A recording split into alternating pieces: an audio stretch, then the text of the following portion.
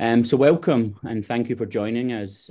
Today we're going to talk about how to and why you should set up your crypto and Web3 company in the UAE. I think it's quite a good time to have this discussion, given that we've just had Token 2049. There's a lot of discussions and interest in the crypto and Web3 world at the moment, and Dubai is very, very clearly shown that it wants to be the crypto capital of the world. And I'll be discussing that along with my co-host, Ohannes Kouyoumjian, from ACX Compliance. And what we'll do is we'll try and leave some time at the end to answer any questions that you may have. But the idea here today is to give you an overview of how you set the company up, where you should set it up, and what the compliance considerations are. So it's very, very sector specific today rather than a general sort of setup and discussion. So Ohannes is my co-host. He has a background in banking and compliance with roles at PwC, and he now leads the compliance efforts at ACX Compliance. He specializes in guiding virtual asset service providers. Ohannes focuses on fortifying digital asset operations through rigorous off-chain and on-chain analysis, and ACX Compliance seek to advance the compliance standards in the crypto space, and most importantly, assist you through your licensing journey and the compliance steps that you need to take to become an operational entity in the UAE. So I'll pass it over to Ohannes just to introduce himself and ACX Compliance. Thank you, Gary, for the introduction. Quite you were on point in the introduction and everything. Just want to introduce a bit about our company, ACX, what we do and how we're here in this market and doing this webinar. We're basically a one-stop shop for all crypto companies when it comes to their needs in compliance, community management, and customer support. Our main focus now is supporting VASPs integrating into the UAE market. They're trying to the VASPs that are trying to expand here in the market, supporting them in their licensing needs, starting with them from the very beginning up until they get the full operational license from the regulators here, and afterwards continuing to support them in their operational needs as well. When it comes to AMLs, KYC remediations, SAR filings, transaction monitoring, off-chain, on-chain analysis, and all of the in-between. The boring company in the back just trying to make sure that the VASP can focus on their core business, where make sure that whenever the regulator knocks, they'll find everything clean and ready and steady and ready to be reported to them. Yeah, and exactly. You might say it's the boring job, Ohannes, but ultimately it's one of the most important jobs, because ultimately if you don't comply, you don't have a license and you can't operate. And the real advantage of the UAE at the moment is the sort of forward-thinking steps that we're taking with the regulations to stop problems that happened in the past and to give confidence in the world that we can actually develop and move towards more blockchain focused Web3 applications. So exactly. Moving over to myself, so I'm Gary Thompson. I'm the commercial director at Virtuzone. I've been in the region since 2017, and I've been with Virtuzone since I moved here. I am a lawyer by background, and I deal with the company setup process, whether it be an everyday entrepreneur or a large multinational or a listed company. We can guide you through your journey to enter the region, to expand in the region, to assist you in the company formation process.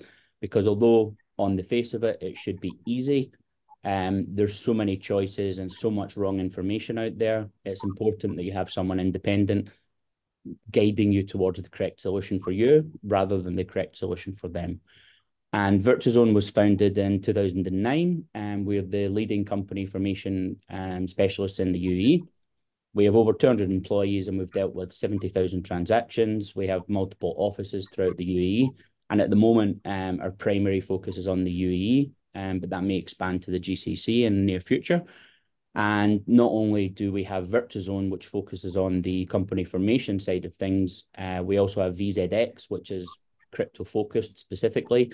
We have NGE, which offers second citizenships to those who wish to have a second passport. And we also now have adapted with the market, and we have a tax and accounting firm, which is called Tax Ready.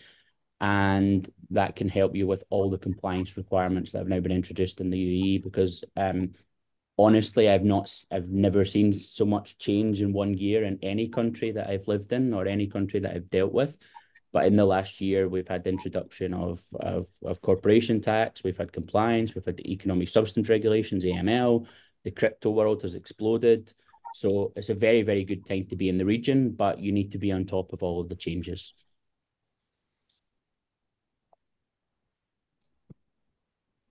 So why the UAE? Why would you want to set up here? So it's a good geographical location. You can serve most of the world from here within the working day. There are good tax benefits, which we'll touch on later. Although corporation tax has been introduced recently, it's not been a negative per se. Actually, in my view, it's been a positive, because what it's done is it's opened up Dubai to more of the world that previously didn't come here because it was a deemed tax haven. And those who are already here, who are already operating, they might complain, they might not be happy about paying 9%, but ultimately they know, and we know, that there's not many other countries you can go to where you would happily live and you pay so little tax. The infrastructure in Dubai is fantastic, except when it rains. And the key thing for the crypto and Web3 world is the regulatory framework. So we have VARA, which is the Virtual Assets Regulatory Authority, which deals with free zones mainland, apart from DIFC and ADGM.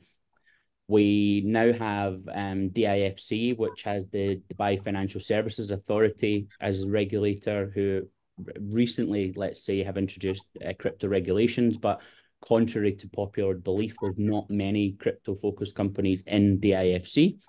And there's ADGM, who were kind of the market leader in the crypto world with the Financial Services Regulatory Authority, specific to ADGM. And now you have options, whereas before you didn't really have options. It was ADGM or nothing, and it was wait a year or nothing. But now with VARA, there's more choice, there's more options, and Ohannes will touch on that later. As I said at the beginning, Dubai and the UAE is very, very keen to be a crypto hub. There's not many countries in the world that make a decision and act on it so quickly. The barriers to change and the barriers to progress don't exist in the UAE like they do in other countries. Dubai can make a change overnight. Often they make a change before they actually know what the process is going to be. Most of the time that's for good. Sometimes it's confusing and frustrating if you're used to a jurisdiction where someone says it's going to be 5 days and it's actually 5 days. But once you get over the UAE and everything isn't always black and white, and everything isn't always the timeline that people say it's going to be, it's a very, very good place to do business. It's very, very easy to do business. It's a culture where everyone wants to help one another, and it's a great place to live, which is good for attracting talent. And I'm sure you probably have some views on why the UAE, Ohannes.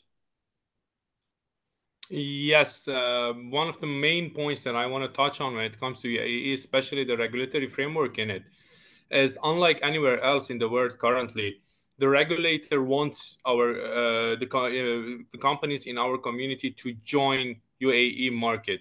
So usually when applying for a license here in UAE, we feel welcomed from the regulator. They want us to be here. They want us to operate. They want us to comply. Whereas in some different jurisdictions, the regulator is not so much welcoming to crypto because there's still the risk factor involved that traditional financial regulators think that there's a huge risk factor. Where it comes to Dubai, they understand how the crypto market operates. They understand what are the requirements and how to mitigate those risks. And usually companies here in Dubai feel welcomed by the regulator, which is a huge advantage for the industry here. And as you said, like, Dubai is currently the hub. I think the Token 2049 event that you were talking about it was the coming out party for crypto in Dubai. I think the only way up moving from here. Yeah, absolutely. And change is so easy here. If something needs to get better, if the banks need to up their game, the government is quite happy to put the pressure or make the change that needs to happen. And every day the processes are getting better. Every day the availability of banking and other facilities is getting better. So I just see is really going from strength to strength in the region. And then if we just look at just the general landscape of the UAE, what type of companies can you set up? What's the difference? What's the advantages, the disadvantages? So we have three main types of company. We have free zone companies, we have mainland companies, and we have offshore or holding companies. Free zone companies are most popular in the crypto world. A free zone company is a fixed geographical area. You're supposed to do business within the free zone or remotely or outside of the UAE, and you can provide remote services. You can have your office location inside the free zone. You have 100% ownership, and sometimes there's tax advantages to being in a free zone. Not as many tax advantages as we initially thought, but sometimes there are tax advantages to being in the free zone. And the most popular ones from my perspective, Ohannes, maybe you've got a different view, but as DWTC is the home of VARA, that's usually the first choice, because people want to be near the regulator. They want to be in a sphere where there's other like-minded companies. So I think DWTC is leading the way in terms of non-financial regulated free zones. Yes, DWTC is the home of VARA.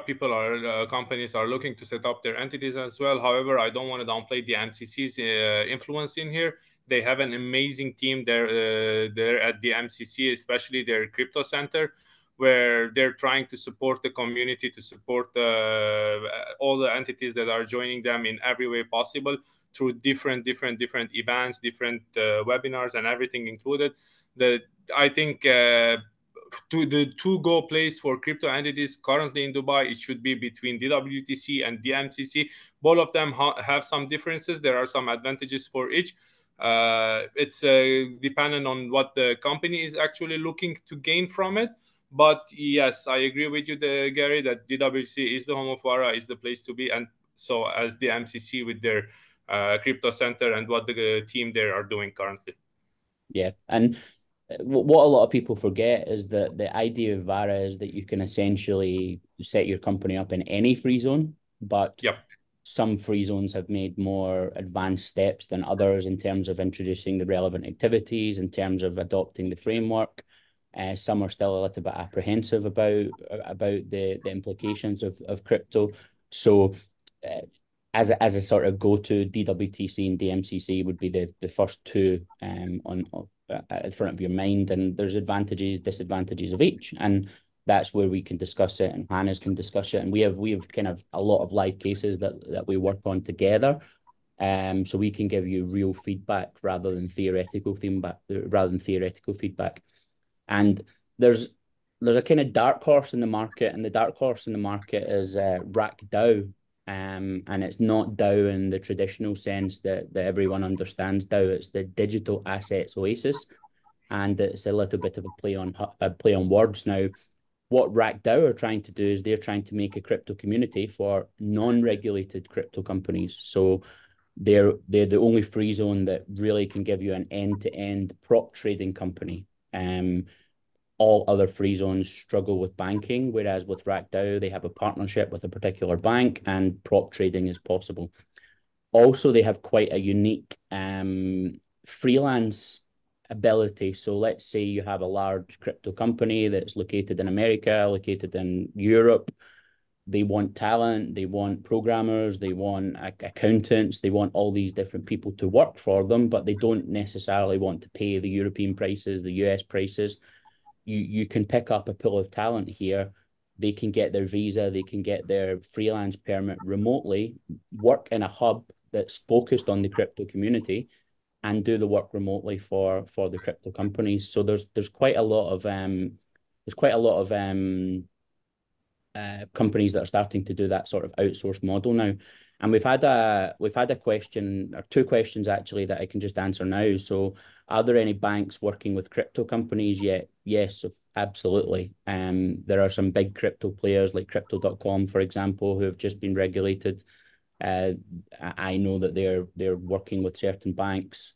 Prop trading, asked by Ash, is it's proprietary trading. So essentially, if you want to have a company that buys and sells crypto with its own funds, that would be classed as proprietary trading.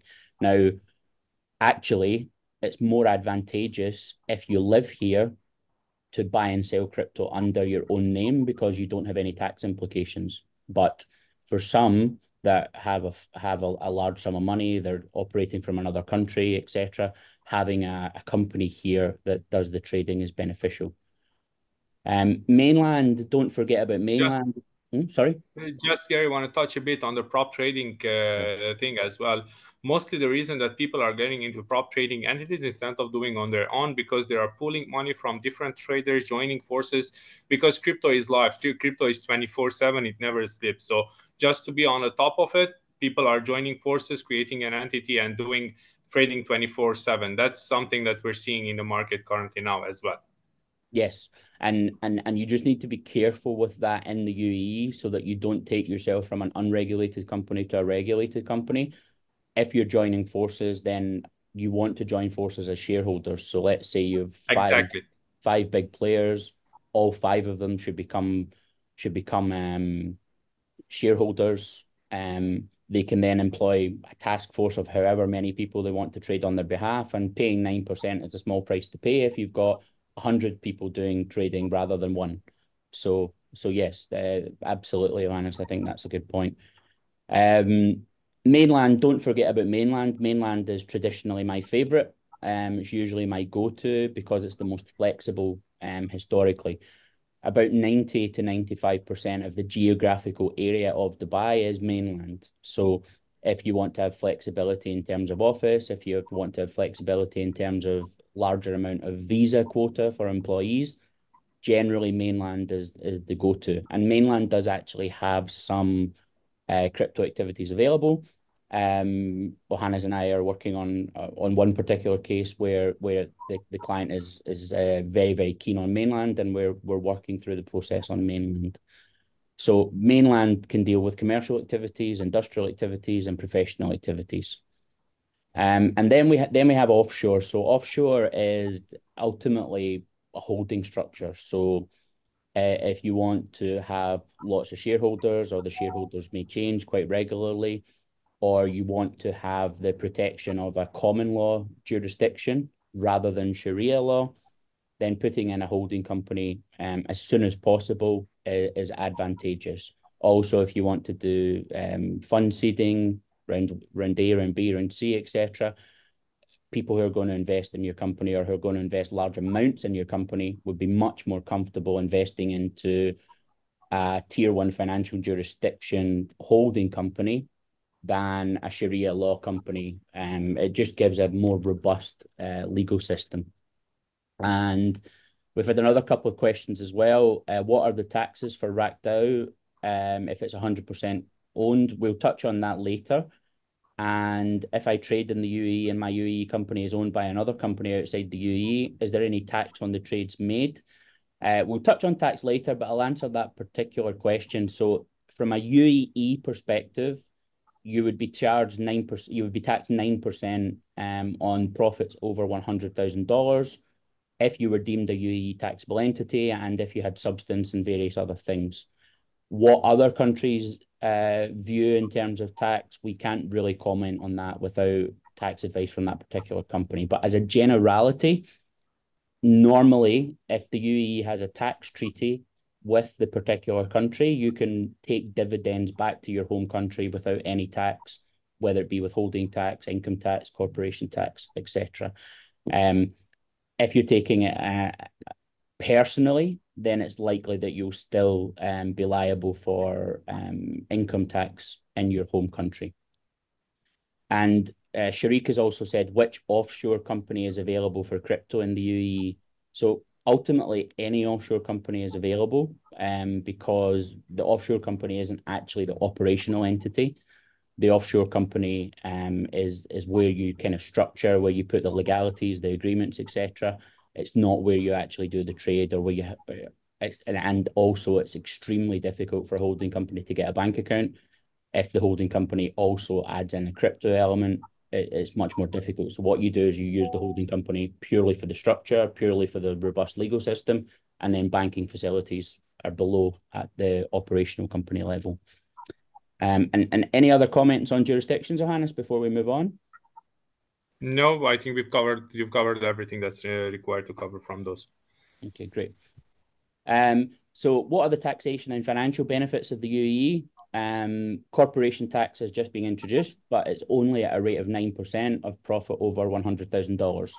So unlike other countries, you actually want to take less dividends here and more salary. Whereas in every other country that I'm aware of, it's more beneficial to take dividends from a tax perspective rather than taking income, which is usually taxed at a higher rate. VAT ultimately is a consumer tax, but it's only at a rate of 5%, which is very low. There are some exceptions to corporation tax. So it was expected that there would be a broad brush exemption for free zone companies, but unfortunately that's not the case. But there are a list of exemptions that we can look at, or we can look at with a tax specialist. And the exemption can mean that for first 2 years, for example, if your turnover is less than a certain amount, you pay no corporation tax, even if you have a high profit. Or there are some exemptions that are for the life of the company, so you can have you can still have a completely tax-free company. And in terms of employees and personally, there's no income tax and there's no capital gains tax. So let's say I buy Bitcoin today at X and I sell it in 1 month's time for 3X. I don't have any tax on that from a UAE perspective. The UK might have a view if I go back to the UK within a certain period of time, but from the UAE perspective, there's no tax. And it's a very moderate tax rate.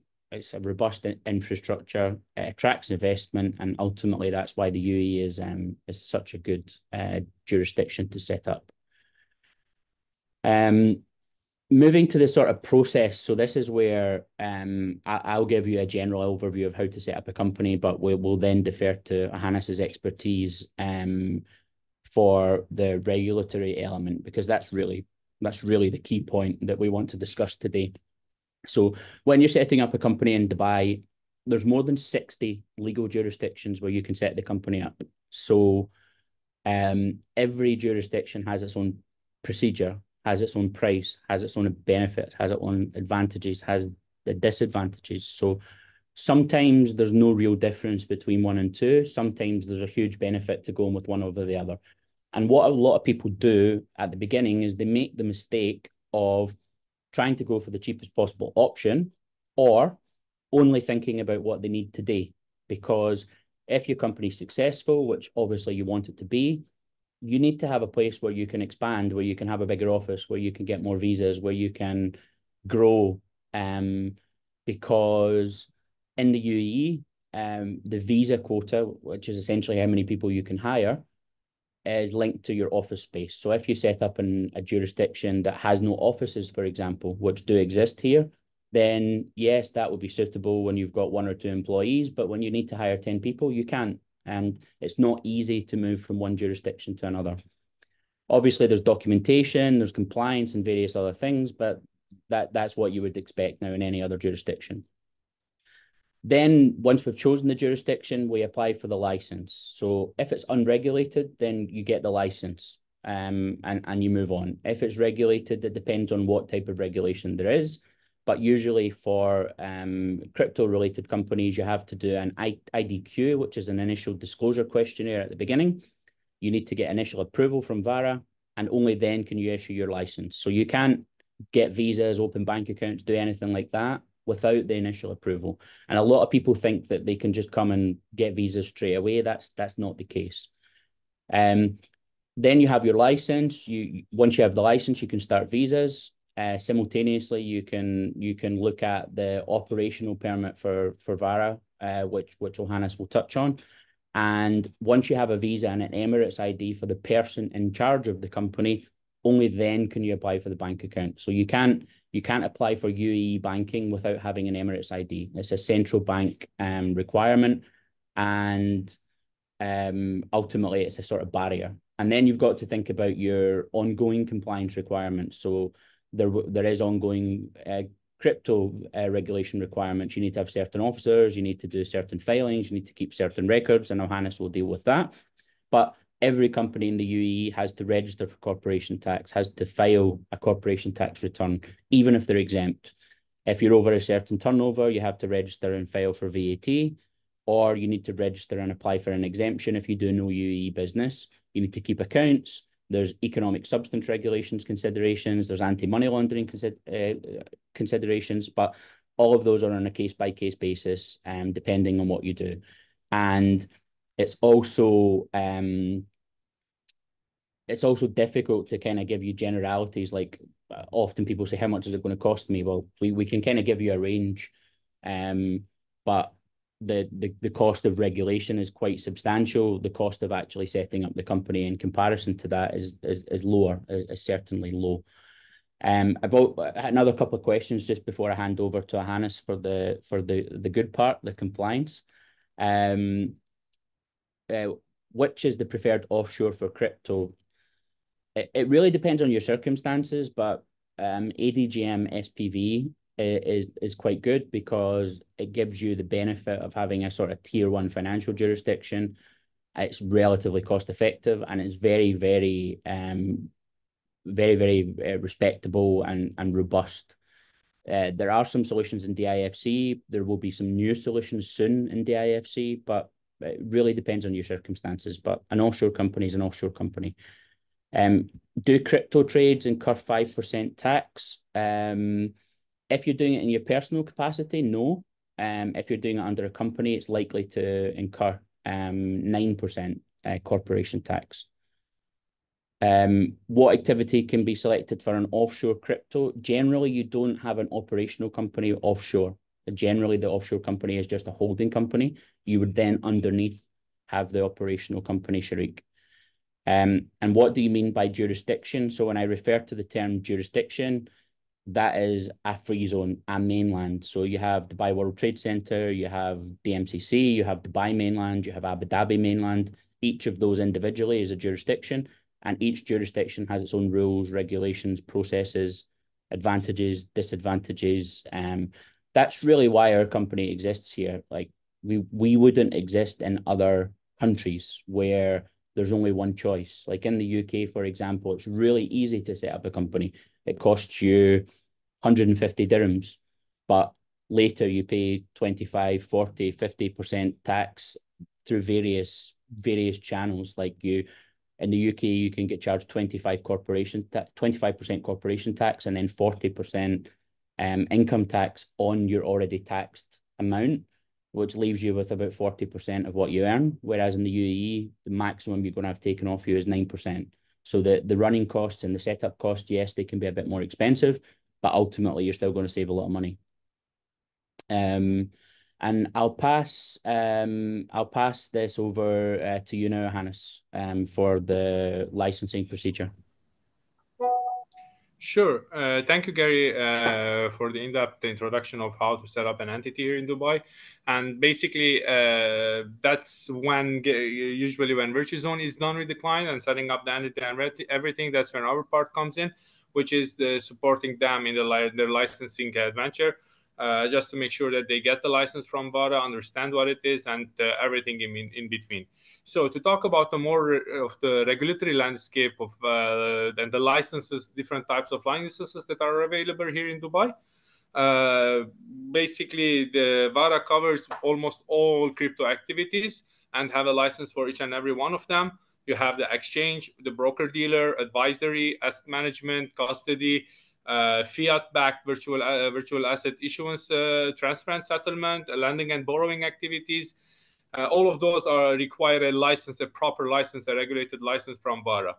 When it comes to distributed ledger technologies at the LT service, this is just a registration and you require an NOC from VARA, which is a no objection confirmation, which is not going to be a regulated activity, but again, it needs to pass by VARA through an IDQ that Gary just mentioned about it, that it needs to be done before the company is set up and get the NOC from Vara before the license is issued by the jurisdiction. By the way, just to make it clear, there are two different types of licenses that we're talking about. There's a license from the jurisdiction that usually is granted either through the DET or all the free zones that are available here. And then since it's a regulated act, if the activity that the company is doing is a regulated activity, on top of that, you require a license from the regulator, not just the jurisdiction, which in this case it's Vara. Just to continue your operation and do it legally and in a compliant manner. Basically, those are the activities that are covered. Some of the key points that I want to touch, as Gary was mentioning, and the question that he answered about what are the differences between the free zones and all of those. Basically, Vara requires for all types of activity, all licensed activities, to have a physical office. So if there's a jurisdiction that doesn't have a physical office here in Dubai, that doesn't work with Vara. You need to have a physical office in order to get one of the licensed activities, as you can see now on the screen. But for the registration and the NOC and the approval for the non-fiat based VA that, again, are visible now, those you can be incorporated in a jurisdiction where there is no physical office, as those with a flexi desk or a shared workspace is accepted as well with Vara. Just to highlight one thing, all the licensed activities that we can see here now on the screen, those are all covered by Vara. All of them can be done through one entity, but the custody services. If an entity is offering custody services, it should be set up as a separate entity. It can't do any other activity than custody itself. So if any business wants to do all of the mentioned activities, they should have one entity set up in the UAE doing all but custody, and the second entity doing only custody services.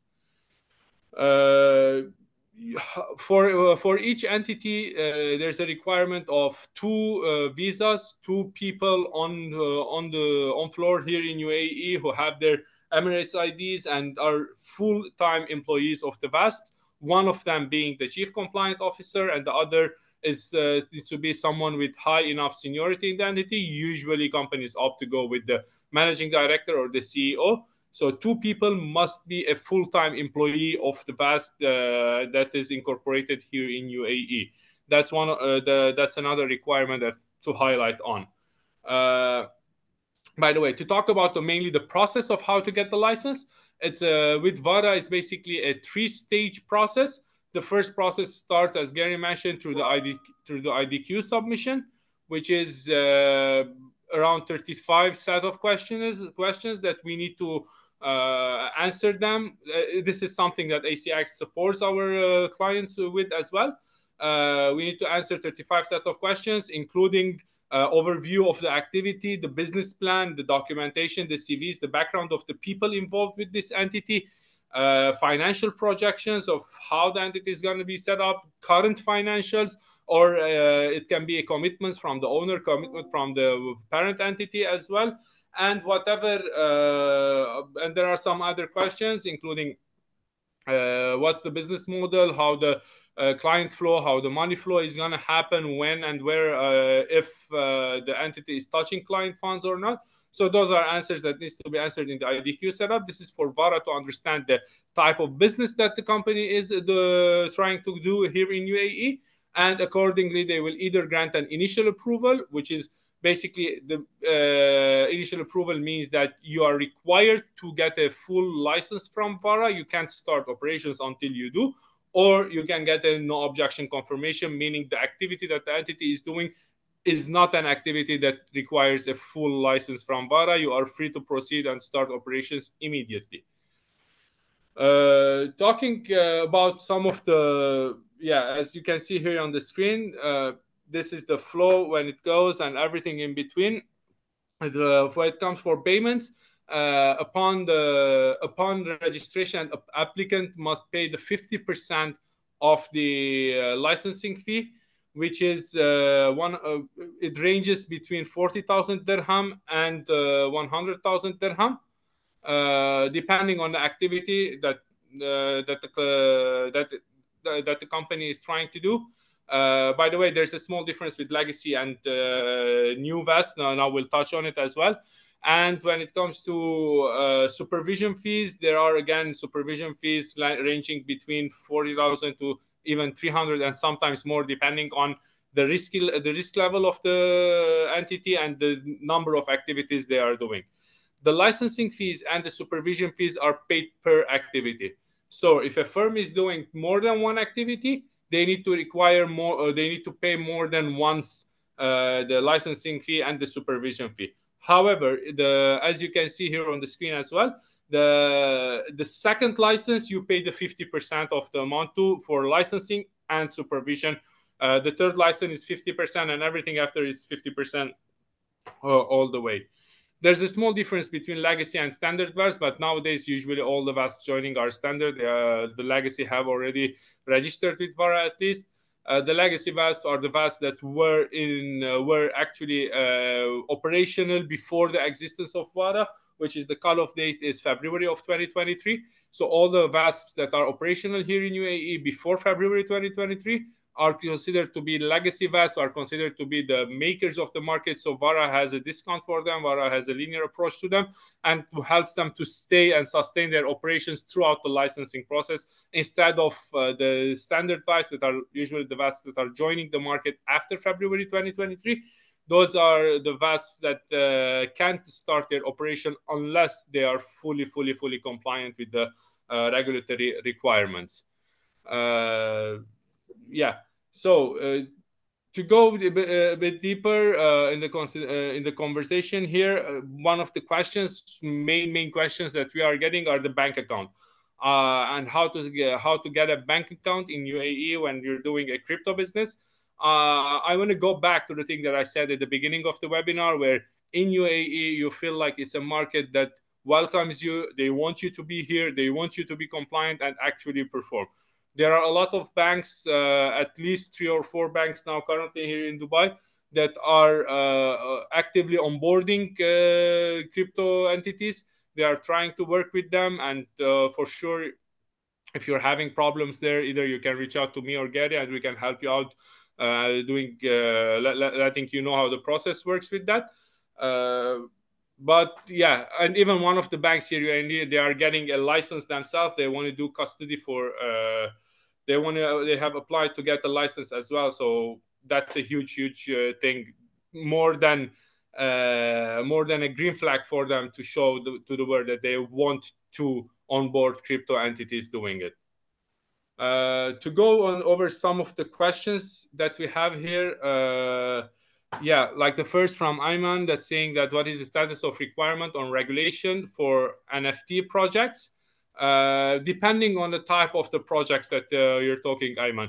If it's going to be you issuing and selling and offering NFTs in the market, it's a different regulation. If you're a platform that helps people initiate their projects, it's a different story. So I can't give out the right answer unless I know a bit more details about the what are you trying to achieve, and actually have a more look at your business model and business plan. Happy to help if that's required. And please, for Alan, please put some questions in, guys. We've actually kept 20 minutes. I've answered quite a few of the questions by typing. However, if you've got any specific questions that you want to ask me on the setup side, or you want to ask Ohannes on the regulation side, now is your chance. Feel free to put them in. We'll try and answer every question. Yeah, guys. So going to the next question, Alan, concerning the annual fees, the licensing fee is a one-time fee that you pay to get the license, but the supervision fee, it is an annual fee. Yes, it's an annual paid once a year just as a supervision fee to make sure for the regulator to sustain their operations and make sure that everybody is compliant with it. Ash, can you state who the banks are? Actually, Zandbank and Amio Bank currently are the leaders in when it comes to crypto, and they can actually they are looking forward to onboarding crypto firms within their operations as well. They have a portfolio of them. And I'm aware, I can't disclose who, but I'm aware of an international bank onboarding custody. So it's the international bank who have an office in the UAE. They're licensed in the UAE, but they're deemed as an international bank rather than a local bank. So the banking position gets better and better every day. Dealing with us regarding your specific scenario, we can guide you on what the best solution is. And sometimes there isn't a solution in the UAE, but there's a solution in another country, and we can help guide you throughout that. Yeah, just want to touch back on the banking one as well. Concerning the regulated activities that are regulated by the regulator here, VADA, you need to have a UAE bank account, a bank account controlled by the CBUAE licensed entity, which is basically a bank that has offices here in UAE.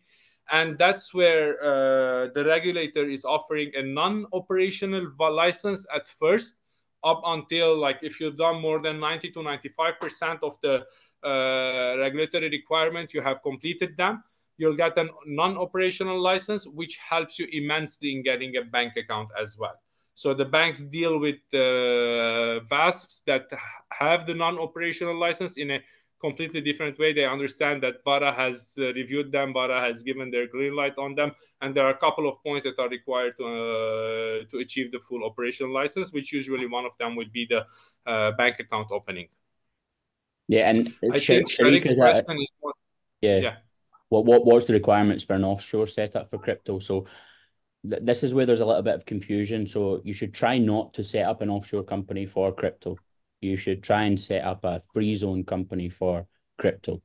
Free zone gives you the ability to get a visa, gives you an easier ability to get a bank account, and then you have the choice: do you trade as a prop trader under the company, or do you trade as an individual just with a visa, and the company ultimately is non-operational. There's also, for those who have a lot of funds or a lot of capital that they can tie up, you can come here, and if you buy 2 million dirhams worth of property, you can get a golden visa. If you put a certain amount of money in the bank account, you can get a golden visa. So the key thing is a visa if you're trading in your own personal capacity. And then Salik has asked, what about a non-crypto media startup? Media City would be the obvious choice, but it's quite expensive. Mainland, cost-effective free zones also work depending on your business model. And I think Ohannes Ayman's come back with more details on the NFT project. So he said that issuing and selling your own NFTs, not an NFT marketplace. So the people who buy the NFTs, some are in the UAE, most are outside of the UAE. Would that be regulated or not?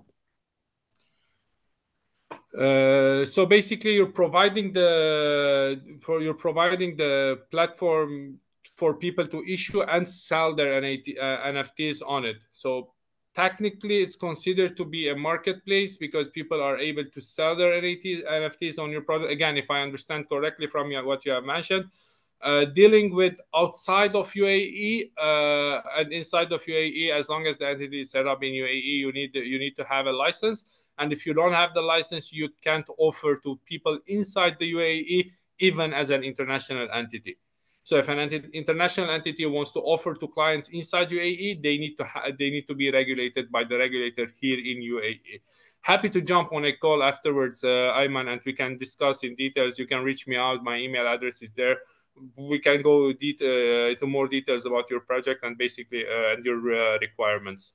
Yeah, and we can also look at whether if you really don't want to go down the regulated route, we can look at what we would strip out and what you could fit into RackDAO, for example. But it just really depends on the scale. Like if you're going to be doing a turnover of 1 million dirhams a year, then it just doesn't justify the costs. But if it's going to be a large scale, then yes, you need to be regulated. So it's changing the business model to be compliant versus meeting the compliance requirements. Uh, People are trying to steal all the information from us about the banks and about everything. So Zunair's asked again about which are the crypto friendly banks. So the main player is Zand, the ZAND. Other banks are friendly. Some jurisdictions have tie-ups with the bank that allow prop trading. Let us know what you need. Contact us, and we can help guide you through the process on the banking. Alan has asked, can you explain the supervision fee a little bit more? So I think, Alan, it depends. If you're going for a full crypto license, then you need to get regulated. If you are looking to just set up the company so that you can trade in your own personal name, that's different. But as I understand it, Ohannes, and you can correct me if I'm wrong, the supervision fee is just an annual fee for VARA making sure that you are compliant. It's essentially it's a regulator fee. Exactly, Gary. It's just a fee to maintain the license maintenance fee, if you want. And then Ruben has asked, is WEO crypto friendly? So yes and no. If you're a crypto company and you want to set up with WEO, no, it's not friendly. If you're on and offboarding money through a regulated exchange, yes, it is friendly and it has multi-currency accounts, so you can do dollars and euros and pounds, etc., which is quite good. I don't know if they have or they may be, or I've heard a rumor that they might actually be bringing crypto trading into their personal account platform. At the moment with WEO, I know for sure you can trade the S&P, you can buy Tesla, you can buy like well-known American stocks. I heard a murmur that they may be introducing crypto trading to individuals. So watch this space. Ruben has asked again, can you go over the difference between regulated VARA operations and RACDAO?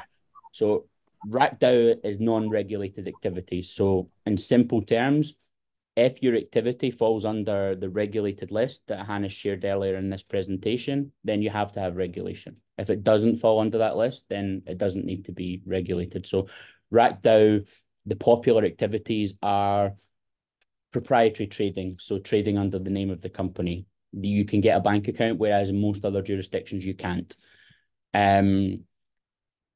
Provision of IT services or blockchain services to crypto companies. That's very, very popular. Advertising for crypto companies, that's popular.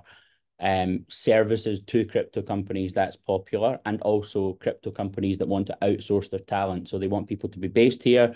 They don't want to put them under their employment, or they don't want to set up an entity here themselves. They just pay the money for the individual to get a permit that allows them to invoice the company and have a visa to live here.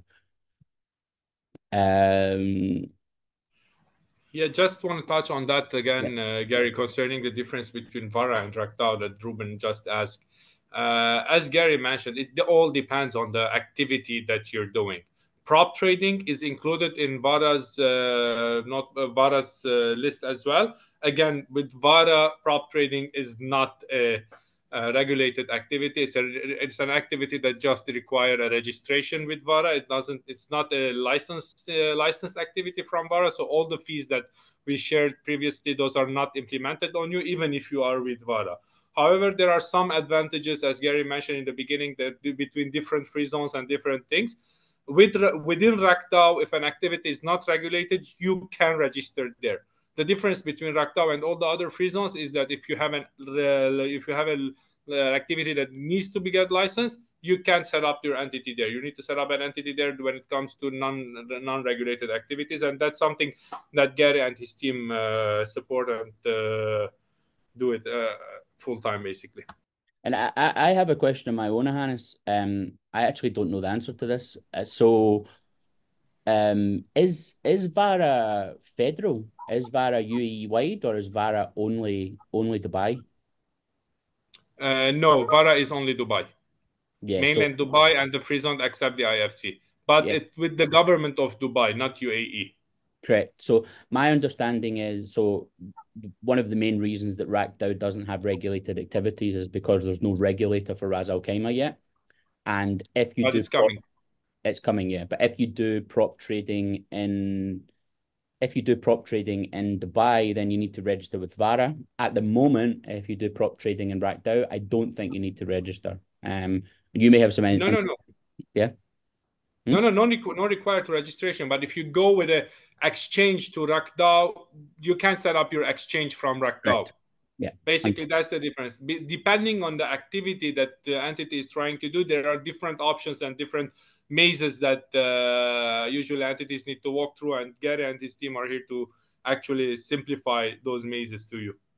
Yeah, and Rack, just there's a bit of confusion about kind of what Virtuzone is, what ACX is, what a jurisdiction is. So Virtuzone ultimately is an independent company formation specialist. So in the UAE, there are 60 government or quasi-government entities where you can set up a company. So there's 50 free zones, there's mainland, there's offshore.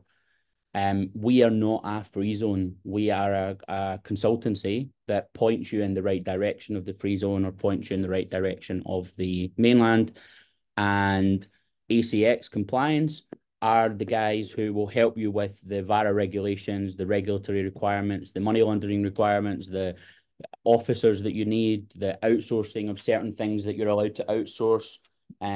That's our role. So we are not a free zone. So that it doesn't make a difference to me if you go to RackDAO, DWTC, or DMCC. Ultimately, I want you to have the right solution, and we guide you through that.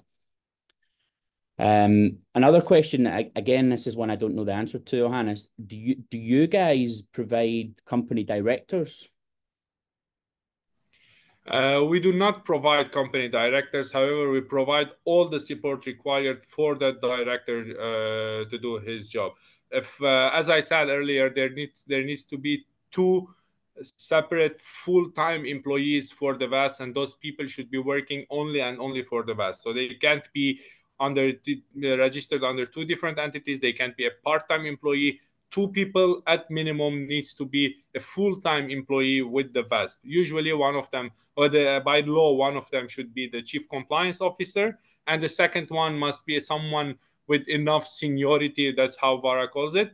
Usually they go with the director of the entity or the CEO, managing director, whatever the title is. Our team in ACX, we support the compliance officer, we support the director. So other than those two people, the entity who's working with us, they don't need to hire a third person. So minimal office space will suffice for them. They don't require additional visas. They don't require anything else. We'll be in the background working, doing the work for them. As I said in my introduction, we're the boring company doing everything in the background just to make sure that the entity is compliant with the regulators.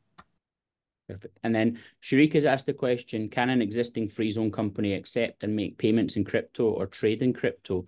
So in my view, and you may have your own view, Hannes, in my view, theoretically, yes, you can accept crypto. However, I would advise you against it because some of the organizations who regulate the transfer of crypto haven't quite caught up yet. So you may find yourself in trouble with one of the government organizations because they don't understand where the money's come from, the source of funds, etc., etc. But if your company is going to trade in crypto, if it's in Dubai, it needs to have the prop trading activity and it needs to take the lesser registration, I think, with VARA. Is that right, Ohannes? Yes, again, depending on what the type of the activity is, what the entity is there to do, what is the free zone license that they have, and what are they trying to achieve. So it's all activity based, it's all business model based. It's a tough question to answer within just few lines of introductions. Like to give you the correct answer, we need to have more additional information for us to understand exactly what are you trying to achieve and what's your long-term goal, short-term goals, all of that, just to give you the best solution as a next step for you.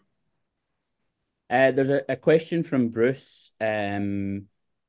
My question specifically is if you're an artist or a graphic designer only making images or NFTs, you're not a marketplace or the platform. How does this work? So my view would be that RackDAO would be perfect for that. It's an unregulated activity. It's an environment where you might pick up customers. You could also have like a design or an artistic company in Dubai because ultimately you are an artist. It just so happens that your customer is in the crypto world because that's often a mistake people make with regulation. So if someone has let's say a portal like Property Finder where they show houses or like Airbnb, people think, oh, that must then be regulated because it's about property. but that's not always the case. So it's what you are physically doing. And if you're only physically making the drawings and selling the drawings, ultimately all you're doing is art. So an easy company would be absolutely fine for you. And I'm sure Ohannes would agree on that. Yes, Gary, exactly. Rakdao is an option, and so is yeah. Like it depends again. What are your short-term goals? What are your long-term goals? What do you want to achieve? If you want to grow as an entity, you want to keep it as a one-person job. What depends on many things, but yeah, generally Rakdao is a very good place to set up that business. I'm reading quite a long question. Just give me a second. Yeah, Henry's question is just a little bit too detailed. Well, we could deal with that separately.